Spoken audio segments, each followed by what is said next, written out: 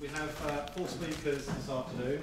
This is the academic session looking at the data protection law and privacy. There's been a kind of a revolving programme of speakers for this particular session, which is why you see me fussing around at the top here, working out who's going to be speaking and when and what their names are, etc., etc. My name is Professor William Webster. I am a director of a research centre called CRISP, which is the Centre for Research into Information Surveillance and Privacy. It's Europe's only dedicated research centre to the consequences and impacts of surveillance in society. We have a panel today looking at data protection. We have 4 speakers. I'm just really going to just govern the session by introducing them, keeping time. What I'd like to do is, they're each going to have about 10 minutes to speak, and if there's any points of clarification after 10 minutes, then we can deal with those, but then hopefully we can have a much bigger discussion towards the end of the session. I'm going to introduce people just really by name and institution. I'll let them say more about themselves if that's how they want to use their 10 minutes. We'll proceed on that basis. As you can see, I'm a very well organised chair. I don't particularly know what order we're going to go in, but we're going to discover as we go along. Of course, the session, as you all know, is being recorded for CPDP TV. That's the surveillance at the back. We're under surveillance. That will appear on the CPDP YouTube channel in a couple of weeks' time, so you can always look back on the session in due course. So we're going to start with Eric. Eric is based at Tilburg University, so I'm just going to hand over to Eric and the floor is yours. Yeah, I am a PhD candidate. That's maybe surprising at my age, but I'm working on the certification at Tilburg at the TILT with Ronald Lins. And I committed a small contribution on the Article 39 about certification in the GDPR. And I would like to present the conclusion of this paper quickly, unfortunately, in 10 minutes to tell you how this Article 39 meets the needs of the different stakeholders involved into the reform of the GDPR. You are going to tell me why such a question at this moment of the reform, to say, okay, we are at the beginning of the reform, this is not in place, we are waiting for the implementation, and you are asking such a question. It could be amazing to make something like that. The purpose of this paper was to compare the content of Article 39 with the ideas and the expectation what has been issued during the preliminary discussion. Is a bit complicated for us. Discussion to the reform. There was a lot of debates about what to do with certification in the reform. That's why I tried to compare what the outcome of this debate with the content of the Article 39. And I also compare this content of the Article 39 with the commonly accepted practices in certification activity in order to determine whether they meet the needs. And my conclusion, I'm not going to present you, I have a nice scheme, but it will be too long, and I'm going to go directly to the result to tell you that the purposes of certification into the Article 39 of the GDPR meets the needs. Why it meets the needs? Because during the discussion, 3 main principles has been issued. That was the accountability. I think you are aware about accountability. I'm not going to explain what is it. It was also the transparency, and it was at the end the promotion of the compliance. Promotion for me is the promotion of compliant devices and processes. It was largely debated during the contribution. I put all the contribution from the Working Party, was the Madrid principle of the DPAs during the UA public survey at the end of 2011. And you can see all these 3 principles highlighted during the debate. At the end, you find the accountability principle in the Article 39, because certification should be used as a demonstration of compliance. It should be used, and it could be used as a general demonstration of compliance into the Article 32. And it could be also used in specific and dedicated processing in the article 26, 30 and 42, which is implied into the transfer of data outside Europe. You find also a principle of transparency in recital 77 when the law says that certification could help data subject to identify compliant products and processes. And finally, you could also find some idea of promotion of the compliant devices and processes into the endorsement of certification itself. Because when you are using certification, by default, you distinguish, okay, the certified processing and devices. And of course, you are promoting this kind of device comparing to the others. However, you have also the arrangement into the content of the Article 39, because the Article 39 and 39A is describing all the processes to issue the certification. And then this arrangement does not really meet the needs. Why it doesn't meet the needs? Because this is another detailed approach which has been endorsed into the Article 39. As you see, there is a lot of words. It was 170 at the beginning and more than 1,000 at the end. It was first a principal approach, is now a processes approach, drafting, very complex, very complete, and maybe it could freeze at the end the possible evolution of this kind of certification process, and maybe the breakthrough of technological I think advancement you can find into this kind of process. Like, for example, you can find in the Bitcoin, all this kind of certification breakthrough into the technology of certification. You have also another way in which the certification in Article 39 is not very convenient, because it implements a diverging accreditation process in which it involves national DPAs into a process of accreditation. The accreditation is the certification of the certifier, and they are going to involve the DPAs into this particular process, and it conflicts with an existing regulation, and it also questions the ability of the DPA to be able to ensure this kind of process. At the end, you can ask if this kind of diverging process may isolate the data protection certification to the others. Why? Because you will add another layer of accreditation to the normal layer of accreditation with the national accreditation body. That's why we are not sure it's a good idea to make something like that. You have three more limits to the arrangement put into the Article 39. They create a competition between the private and the public body, because in the law encourages the private and the public scheme and creates unfair competition, because the public has no need to make money, but the private needs to make money. And I'm not sure it will be a sustainable business model for the private certification body. Also, you see that the competition is created between the member state, because Article 39.1 prefers a European-wide scheme, but it does not prohibit national scheme.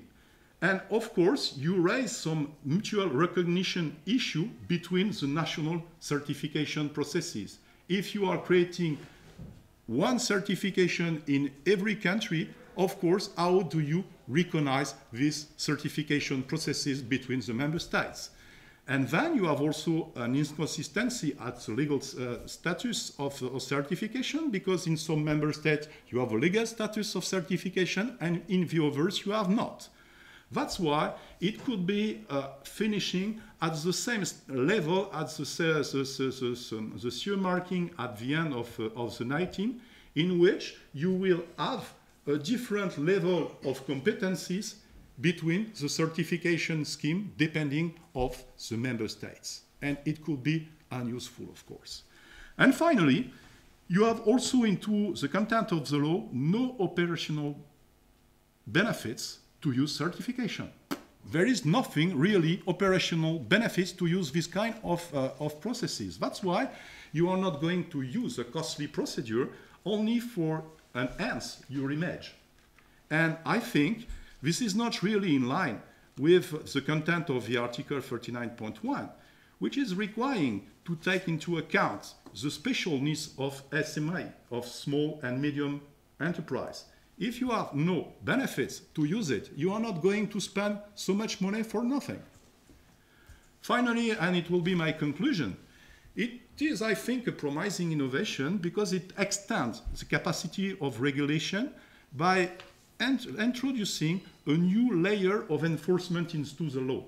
This new layer of enforcement is an optional one, and it challenges the architecture of the enforcement on the law into data protection. And I think it's a good innovation.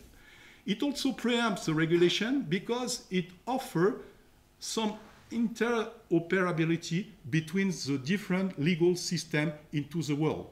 When you are creating standards, when you are creating certification scheme, you are able to recognize another system from another region, and you are not able to do it with the law. However, the approach is questionable, this is complex, this is diverging, and it creates competing processes. That's why I think it's questionable.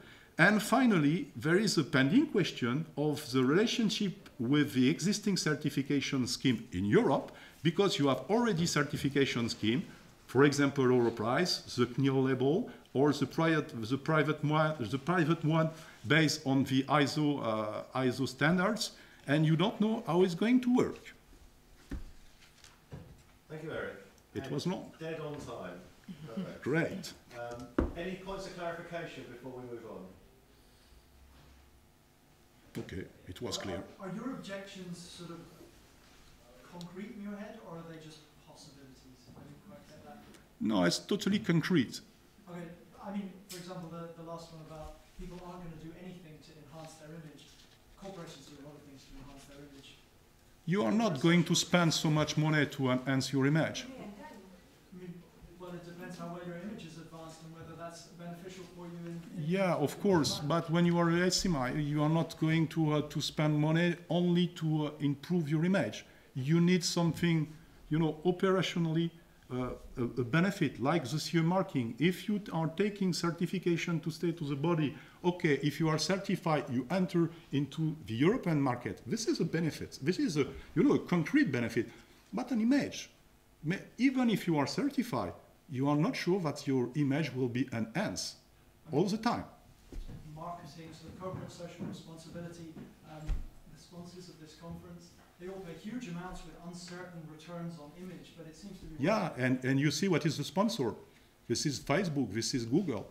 This is not the small and medium enterprise. Yeah, but I mean, these are also people... Yeah, I'm sure. They are going to use.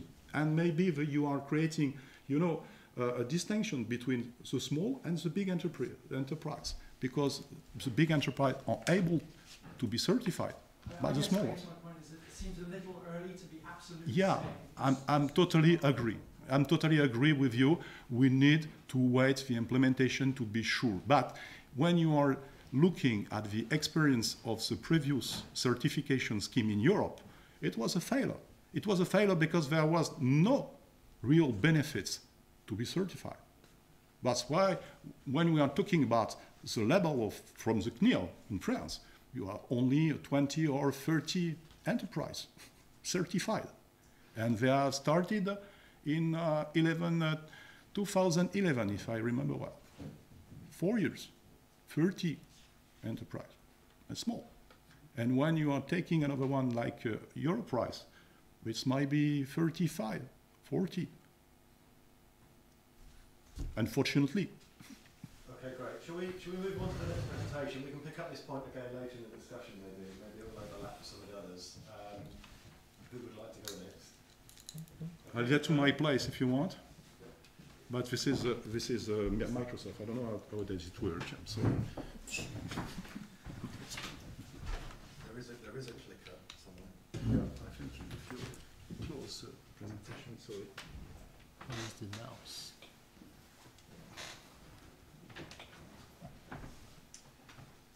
Okay, our next speaker is from Trialog in Paris.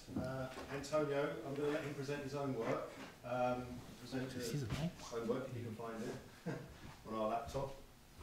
Just I don't see the mouse. Sorry for that. Oh, okay. Oh yeah, I got it.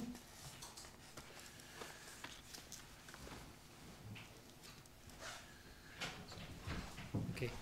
Good afternoon. Antonio come from SME. I'm not academic, but my colleagues on the paper are. Okay, and we are the result of the wedding of two projects. One is called Prepare on privacy by design, and one is called Regionalizing on the Internet of Things. Okay, so the red names are from the Internet of Things project, and the blue names or the black names are from the Privacy by Design project. Okay. So I'm going to talk about privacy engineering organization. Why do we need a privacy engineering framework? What are the issues in IoT? What would be a privacy engineering framework for IoT, and a conclusion? Okay. So first of all, we consider privacy in organizations. First, we have to define what is privacy by design, and we define it as two things. First of all, integrating privacy in organization, and secondly, privacy integration in the development of the systems of the organization. Okay. Then we have several viewpoints. We have the management viewpoint, the engineering viewpoint, and we have a number of concerns to operate the company. Okay, so risk assessment, system development, system compliance. Okay, when we focus on management, we have a wealth of things that are being done. So PIAs for risk assessment, some standards. I'm just going to skip them, but for system development, not much about system compliance and certification. This will happen, I'm sure. Okay. And then for engineering, we also have lots of things, again, for risk assessment and system developments, not much for system compliance, okay? But what I have to say is that here you observe that none of them, or nearly none of them, are going for standards. They are just proposals, okay? So we are in a situation where privacy engineering is being shaped out, and we need to make it happen, okay? So why a privacy engineering framework? Precisely for this reason. We want to make it happen, okay? So it's basically about, so I have to provide a definition of what is a framework and what is a privacy engineering framework. First of all, framework. So I took the definition I like the most, okay, from the Free Dictionary. Set of assumptions, concepts, values, and practices, okay? And it turns out there is a privacy framework. There is even a standard, okay? So I would say very safely that a privacy framework is exactly a framework on privacy, okay? And if you go to the current standard 29100, it specifies it a bit differently, but you can recognize it's the same, okay? About terminology, about the players, about some other things, about principles, okay? So this is privacy framework. So why do we need a privacy engineering framework? Because privacy and privacy engineering are not the same. Privacy is the issue, and privacy engineering is about thinking about things to solve the issues. It's not the same, okay? So I just replaced the things so that you can see privacy engineering, and now this would be speaking to an engineer, okay? So if we look at the contribution, I skipped lots of slides here, but there was a paper from MITRE, it's a research organization in the US, where they explained the rationale for going for privacy engineering framework. And they showed that we are working on the left in the balance on organizational issues, and this is what we are doing in CPDP, basically. And if you look at privacy engineering, there's not much absent, and I fully agree, nearly zero, okay? Yet we need to have it happen. Okay. And then there was a second contribution for NIST. This is not in the paper. It was a presentation that was made to me, and I like it very much. So it shows the role of the people. So you have the issue of governance, evaluation, risk assessments, requirements, system design. You have senior management. Of course, system management, they don't deal with system design. Okay. Product manager, neither. And the engineer, he's dealing with system design, but he also has to understand risk assessment and requirements, okay? So this is one of the best pictures I've ever seen to understand what is the role for privacy engineering, okay? So I want to keep that. And so we need to work on that, okay? So what would be the issues on IoT, okay? So I just want to mention that the Regionalizing project worked on solutions, what we call privacy controls or privacy enhancing technologies. What is very interesting is that I categorize them, but you have two types of solutions, things that related to user empowerment. So I want to have my policies, I want to have a consent, I want to deactivate the facility, okay? And I want to have a privacy dashboard. This is something that we need to have. That's very easy to convince that the IoT will need that, okay? And then we have more standard things, but very, let's say, security, technology-oriented on protection. So I don't want to get into details, but all the security people, they will recognize themselves and do research there, okay? And now, but the point is, if you consider supply chain, the IoT is just super complex. So in one picture, I'm trying to show what it is, okay? So you have the system, distributed system. You have the sensors, the smartphone, the cloud, okay? And you also have the layer-based application layer, IoT capability layers, and network layer, okay? And of course, IoT system is just not one system, it's a set of many subsystems, okay? And you have subsystems like this, like this, like this. You have many subsystems, okay? And why do we have subsystems? Because in general, they are provided by one stakeholder, okay? And this stakeholder provides this subsystem, okay? So the problem is, what is the duty of this stakeholder, okay? And I have to say, today, zero, nothing, okay? So if you look at privacy engineering in IoT supply chains, the roles I see there are four, okay? The data controller, the data processor, the integrator, and the supplier, okay? So the data controller, he has to comply with privacy legal obligations, yes. Data processor also. All the others, it's only indirect, okay? So the integrator, he will get a contract where the data controller will tell him, okay, yes, you have to comply because otherwise I will not be able to comply, okay? So, but they work in sync because they know the purpose. Because data controller will say, okay, please develop this, and so you can apply system privacy engineering. The supplier itself, he has no clue because actually he doesn't know the purpose because he's generic, okay? So he only knows the domain, okay? So we have to apply subsystem privacy engineering when we know the domain, and this is a full gap. There's nothing, okay? That's my interpretation. So basically, to sum up, system privacy engineering is when the use case is known, so you know the purpose, so you can come up with the solutions. When you have subsystem privacy engineering, you do not know the purpose. You can create a storage facility, and someone else is using it, and privacy infringement, okay? So, but you are not responsible. I think this is a big, big gap. So, why do we need a privacy engineering framework for IoT? So here I only have one slide, but no, two slides, okay? So we are proposing a number of concepts to explain those issues, okay? And you can see that, so I want to show this one. So we have a list of principles where we integrate risk, integrate the goal, integrate, we have compliance, again, integration of compliance, okay?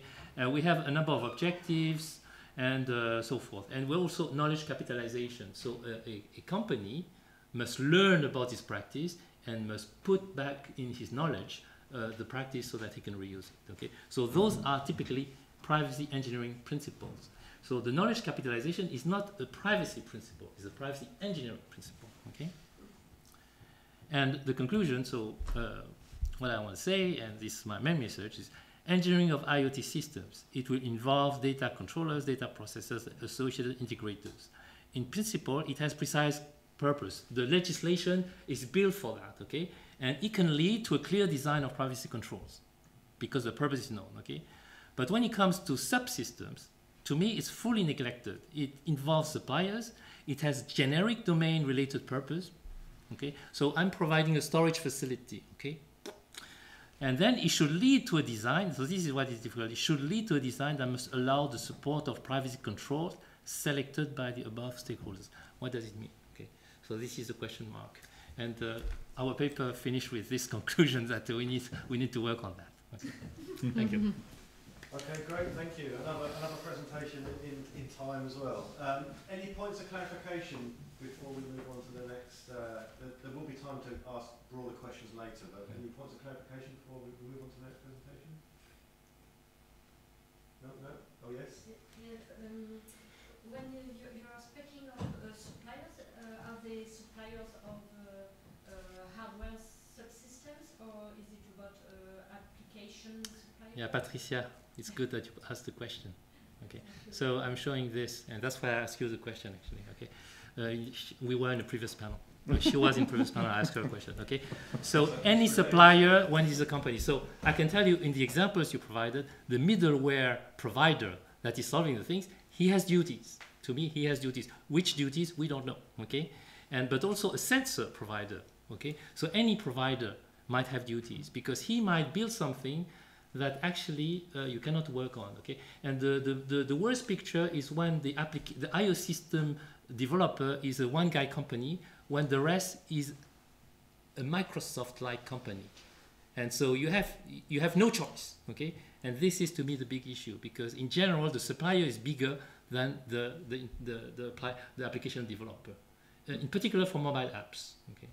So this is the biggest issue, and I think the legislation doesn't take account this part. Okay, great, thank you. Shall we move on to our next presenter?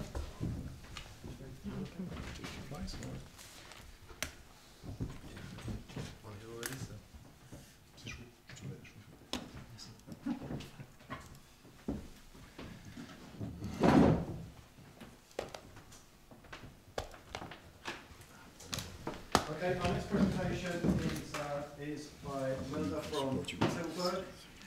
Tilburg University. I'll let her introduce her work, and the floor is yours. Yeah, so hello, so I'm a PhD candidate at the Tilburg Institute for Law, Technology and Society.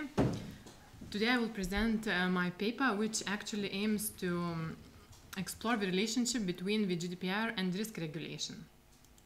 So risk regulation, I mean regulation which tackles human health and safety risks. So for example, food and medicine safety, chemical substances, infectious diseases, and so on and so forth. So since the beginning of the data protection reform, there has been this discussion about the need to inject the risk-based approach into the GDPR, but there was not so much debate or focus on the extent and implications this injection may have. So for me, this is like speaking about injecting risk into fundamental rights domain. So that's why I'm interested into a broader question, actually, to see how this risk-based approach fits within a broader risk regulation discourse, and how is the data protection law changing its identity and shifting towards risk regulation. So a brief overview. So I will explain my research questions, then I will say something about risk regulation and data protection, then I will look into the directive and into the GDPR to see how the concept of risk is present there and how how the GDPR changes in respect of the directive, and then I will try to illustrate the shift towards risk regulation by focusing on structural and contextual changes which are happening with the GDPR. So my research questions are: is data protection law traditionally perceived as rights-based regulation shifting towards risk regulation? And if yes, what are the indicators of such a shift? So as we all know, personal data is a very valuable commercial asset, especially for companies today. And so that's why regulation, especially with GDPR, had this aim to balance these two, in my mind, more and more contradictory goals, so to allow the data flows and to safeguard privacy at the same time. So it's not a surprise that risk has been invoked, and it became kind of a boundary marker for me. So it was relied on risk, let's say, to calibrate the obligations for the data controllers, claiming that especially for the SMEs it could have a very beneficial impact. So the risk-based approach is a new regulatory strategy, actually. But the debate on the extent to which this approach should be used was not so clear, and from the beginning, during the public consultation already, some stakeholders asked the Commission to inject a more risk-based approach in the draft. So instead of drafting more prescriptive rules, so to focus more on results and on the activities which are risky and can have a negative impact on individuals. And some even went further and claimed that risk could also even shape the enforcement of data protection and intervention. by DPAs. But this debate was, let's say, ended by the intervention of the Article 29 Working Party, which issued an opinion and set the record straight by saying that risk-based approach is useful as far as it can actually help to calibrate the obligations, but all the data protection principles should be always complied with, so independently if the data processing operations are risky or not. Risk regulation. Risk regulation in the EU is typically seen as public health and safety regulation, and it has some particular features, which these features are evolving with years. So first of all, it views risk as composed of two components, so of damage or adverse effect and likelihood or probability of such damage. And there are several, let's say, aspects or stages of in risk regulation. So first of all, the identification and evaluation of risks. Then risk management, which, contrary to the identification and evaluation, is a political decision.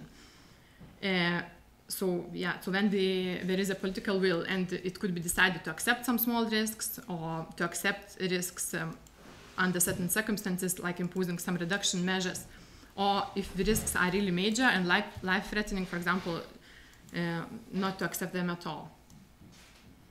So there is a clear separation between risk assessment and management. So risk assessment is more scientific and independent process, while risk management is more political process. And rightly so, because it would be biased to have the calculation of risks and the management in one hand, in the same hands. And then the last feature would be public participation in risk identification and management, because it's widely acknowledged that those who are the main stakeholders, like public and in this case data subjects, they have a lot to bring into the debate to help to identify risks and to point to maybe to some risks which would otherwise be overseen. So data protection and risk regulation. So risk regulation aims to control, in essence, risks, while data protection aims to protect human rights, even if there are some shifts happening with the GDPR.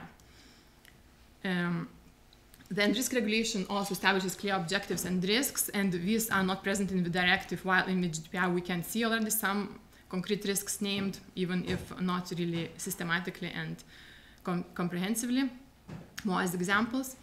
And then risk regulation is based on the three steps I mentioned: assessment, management, and communication. And then data protection law doesn't really, the directive at least didn't point to that at all. So how was risk present in the data protection directive? So first of all, it was in the context of data security, because security measures had to be appropriate to the risks presented by the processing. Then to the notification, then two procedures were actually also based on risk. So notification procedure, there was this exception there was no need to notify where processing is unlikely to adversely affect the rights and freedoms of data subjects.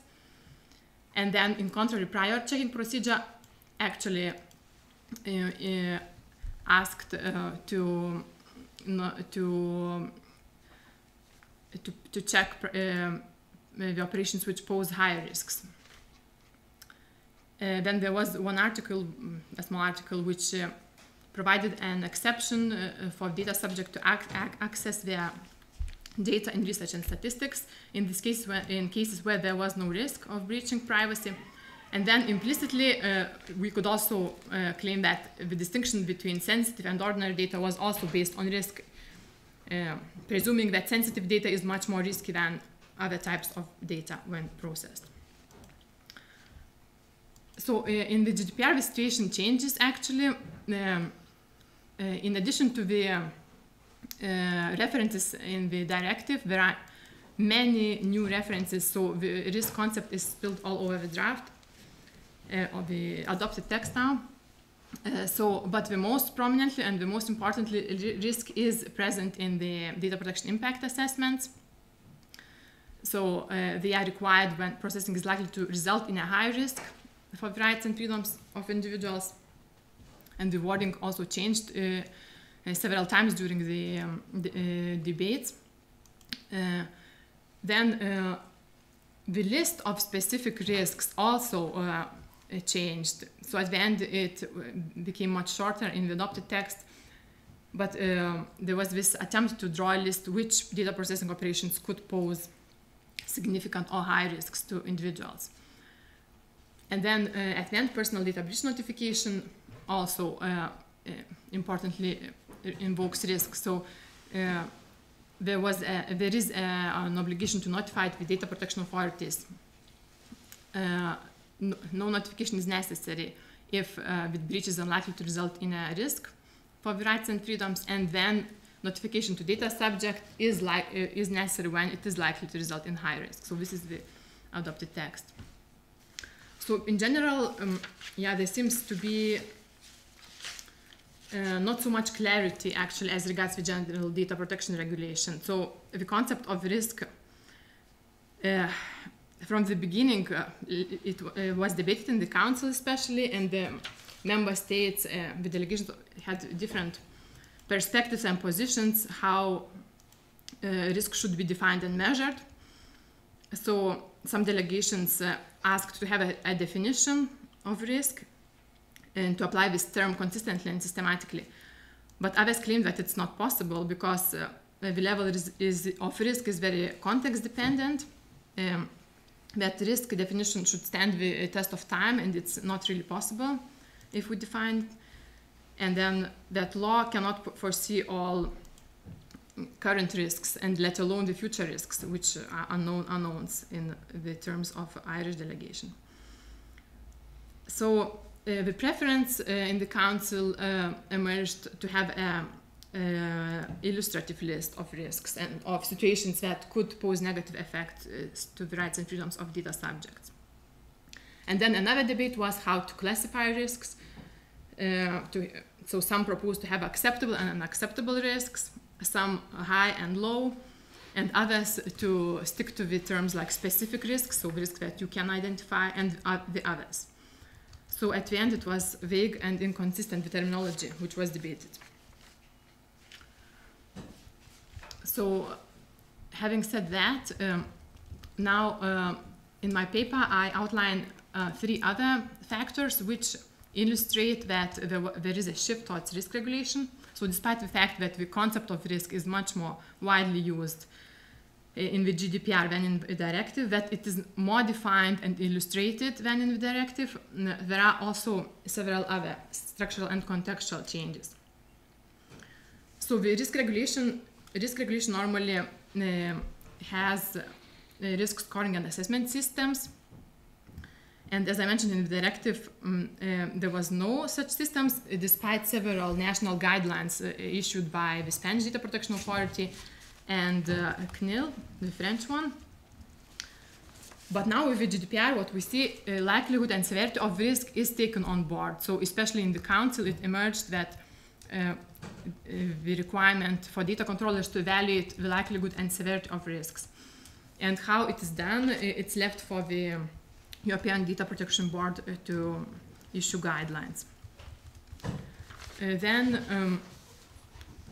Also some important changes happen in relation to institutional arrangements. So as I mentioned in the risk regulation, there is a clear distinction between political process, risk management, and independent scientific process, risk identification and assessment.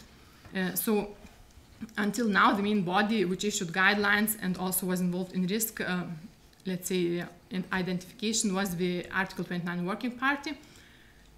And it was, in my view, like more political body.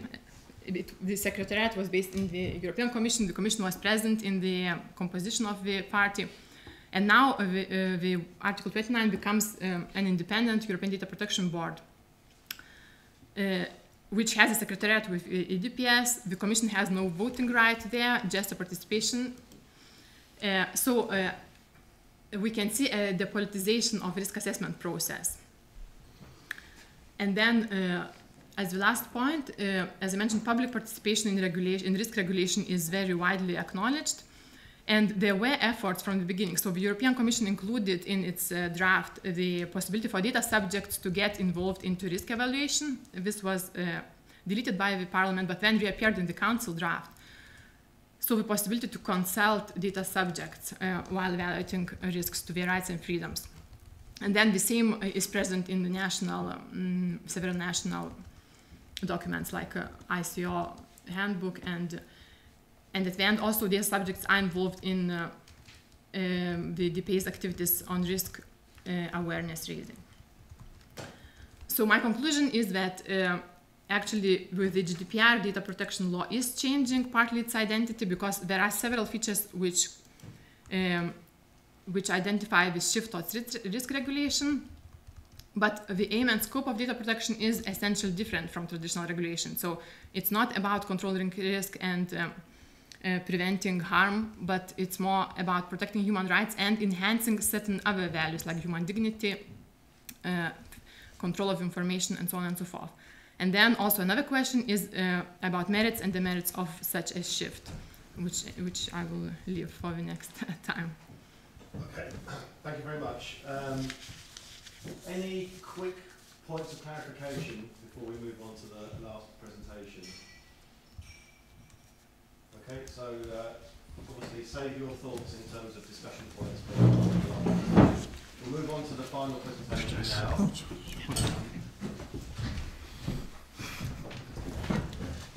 You have 2 minutes. Okay, so our last speaker this afternoon is, I've written down your name, I hope I pronounced it correctly, Bas? Bas. Bas. Yes. You might get it wrong. Who works for an organisation that's somehow linked to the Ministry of Justice in the Netherlands, and I'm going to let him explain how that is. That's great. Oh, yeah. Yep. That's great. Okay, floor's yours. Yes, thank you.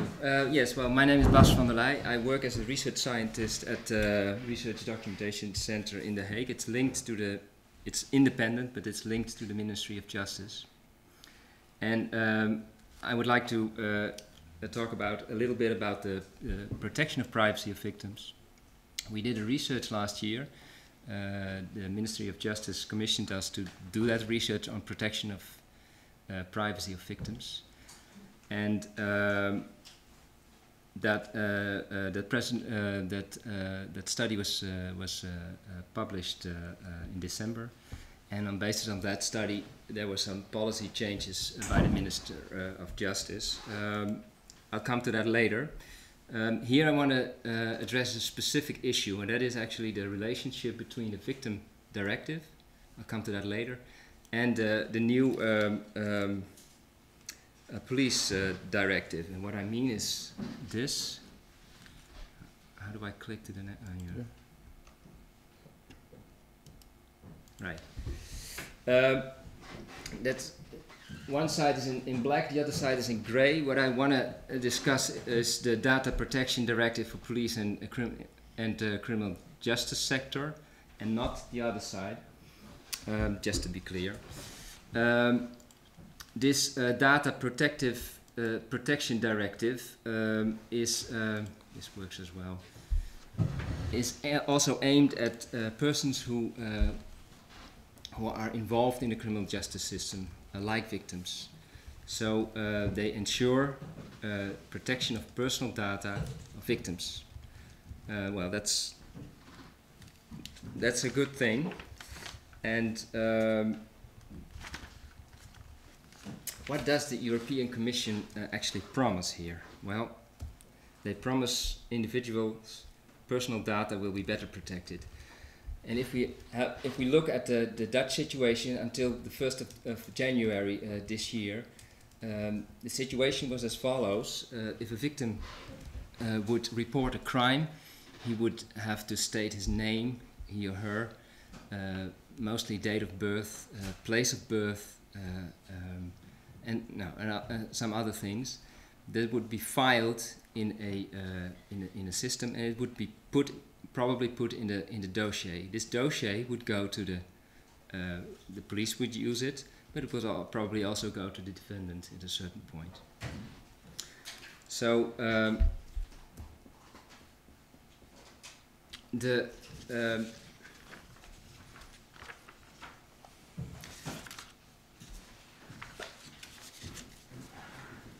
question is that really necessary? Is it really necessary that all that information should go to the defendant to just prepare a case?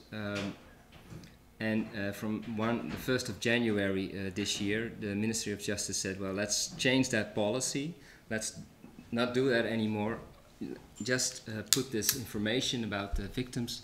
We won't put that in a dossier anymore, so that the defendant won't have that, won't get easily access to this information. So that's actually a good point. That's a good way to go.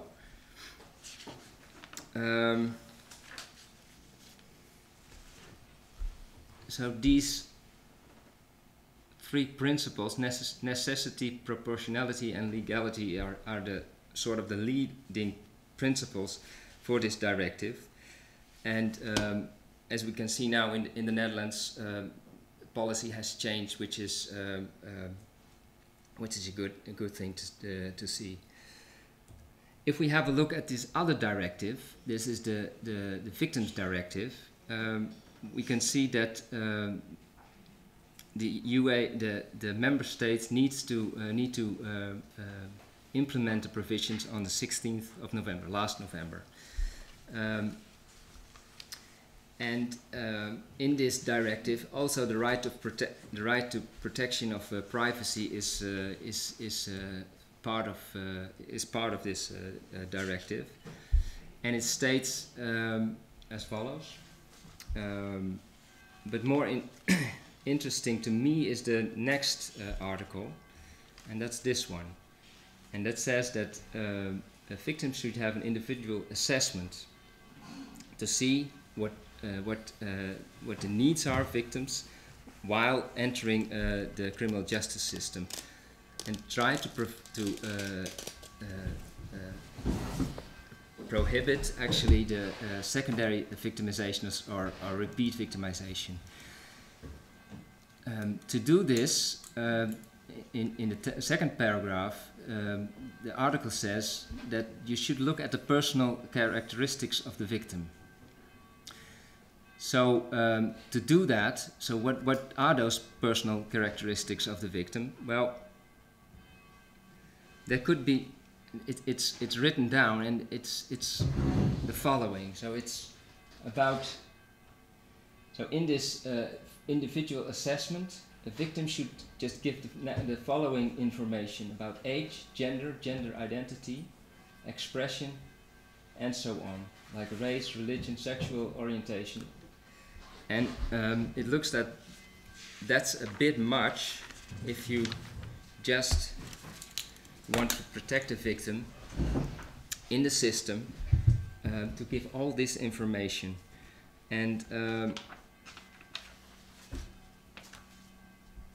I have no doubt in my mind that the cause is right, but the question is it really necessary to give all this information? Of course, not in all situations, not in all cases, a victim needs to give all these data, this personal data, but in serious cases, probably will, and those are the cases, of course, that are pretty important.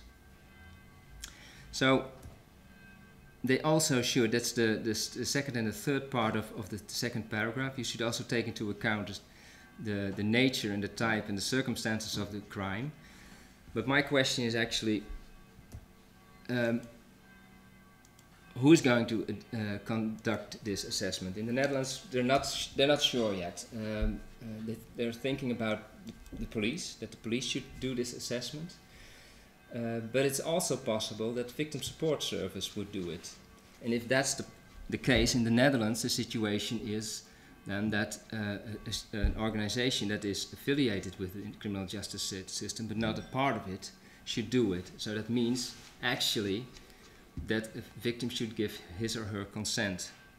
to do this this assessment and to get this information, so that the victim support service gets this information. If the police would do it, by Dutch law, the victim wouldn't have to give his or her consent. But as soon as the information goes from the police to the victim support service, again, he or she will have to give consent. So really, my questions are, does assessing all this data comply with the principles of necessity and proportionality? Is it really necessary to get all this information? And why is the victim, where's the victim in all of this? If you look at this victim directive, the victim doesn't really have a say in it. The directive says you just have to do it. You have to give this individual assessment to a victim. I would say, well, let's put the victim in front and just ask if he or she would like to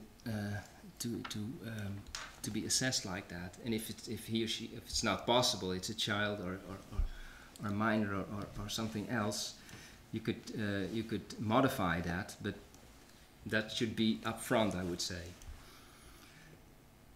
And thirdly, I would say a big question is, if you have all that information, who can get access to it?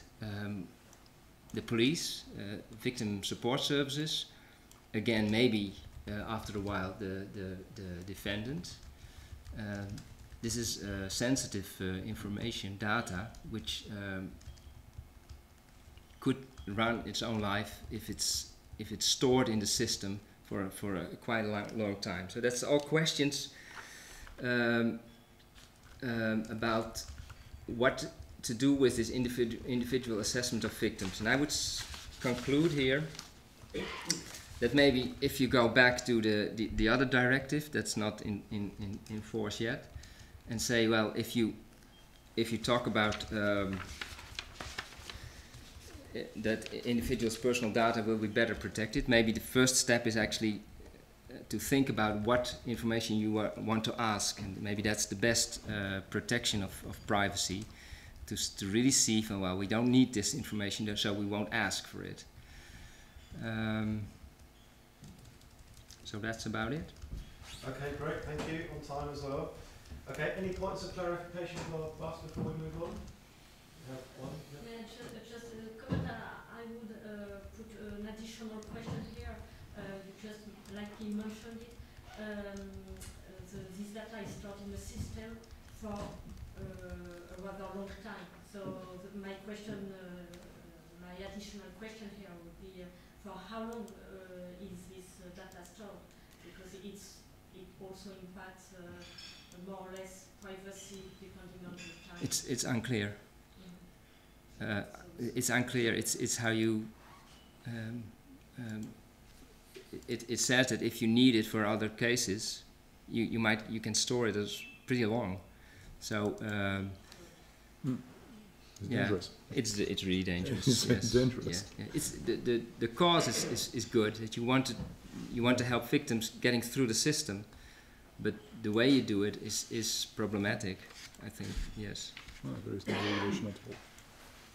Okay, well, we have just under 10 minutes for a discussion. So if you've got questions to any individual presenter or across the piece, here's your opportunity. So I thought I saw a hand being raised over there. Yeah, I wanted to have another question to us. But first of all, let me thank you that you talk at least a little bit about the directive for the police and judicial sector, because everybody is focused on the regulation, understandably. But my question is about the victims directive. Does it state that this data has to be collected about the victim, or does it just say that, can it interpret it in the way that if you have the data on the victim already, take it into account when you do that assessment? It doesn't make that distinction, It just speaks about characteristics of the victim. But I think what they want the criminal justice system to do is, as quickly after the crime has committed and the victim has reported it, get that individual assessment going on. So don't collect information already. Maybe you can put that together, and altogether you have a pretty clear picture of this victim. But the data, the idea is to get the data fresh. Yeah. At least that's how I read it. Yeah. Okay. Any more questions? Points of discussion or comments? The day was long. The day was long. It's been a long day, yeah. And we're now between the delegates and their cocktails. It's time for a beer. It's time for. Sorry. Henrich, you challenge Article 49. Do you think that there will be some evolutions provided? I mean, some revised version of To the law, I'm not sure really, because it has been discussed for a long time. Because the reform has taken more than 4 years, and Article 39 was from the beginning of the reform, and it was before very light at the beginning, and now it's very heavy, very long, very detailed, very over detailed, and I'm not sure the solution will come from the law. I think it will come from standardization, will come from additional acts from the Commission, and maybe from the implementation and the interpretation of the implementation, which is going to be done during the 2 or 3 next years. And it depends, I think, of the reaction of private certification bodies. Are they interesting to sell something like that? Is there any market for certification? I'm not so sure today.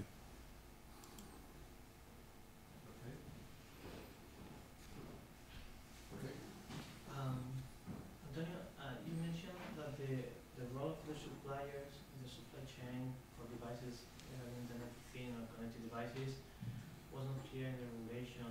Do you foresee any measures that could be pushed to clarify that role, or any technical measures that can contribute? Because now the GDPR seems to give or highlight the role of privacy by design. But even considering the design aspects for these devices, the final uses cannot foresee as kind of. So of course. So the first thing is that the ecosystem is influenced by the GDPR. So at the end of the day, when it is deployed, the suppliers will have to comply somehow, okay? Because otherwise they lose their business, okay? So we have at least this safe answer, and this is probably the reason why people say, okay, it's okay, okay? But I think sometimes it would be better if the suppliers, and I had this example with General Electric saying, yes, we do it properly, but actually they provide systems to people who do not do it properly, okay? So the obligation lies in between. And I can tell you the most interesting case is the automotive supply chain, because then when there is an issue, they sue each other to know who will pay for the calling of the millions of cars, okay?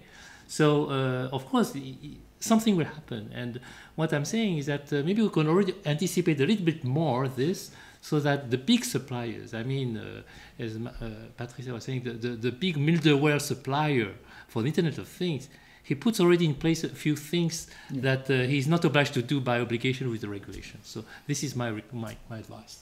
I agree. Yeah. You need. It's a requirement. Yeah. Okay. Okay. We are rapidly running out of time, but we could field a couple of very quick questions, or even questions from one speaker to another. That's great. Work hard this evening. Okay. Okay. 4 really interesting papers, quite different perspectives on data protection. I thought what really struck me about the 4 papers was that they all started from a relatively stationary position about regulation, looking at a particular regulation or looking at something that was quite narrowly defined, but they all went on then to talk about a process or a context, and all then broadened out the idea that there was an involvement of other stakeholders or other organisations, and that's when the complexity kind of grew, and where the messiness of this environment kind of became more apparent. So the starting point was often quite simple, but the complexity was very clearly there. And I think that was apparent in all four papers, and I thought that's what made the session and the panel quite interesting from my perspective. We are out of time. We are right now between you and your cocktails. The margarita is waiting. Could we thank all of our speakers in the usual way? I hope you've enjoyed the session, and please feel free to carry on the conversation with our speakers either during cocktails or tomorrow or any point in this evening. So thank you very much.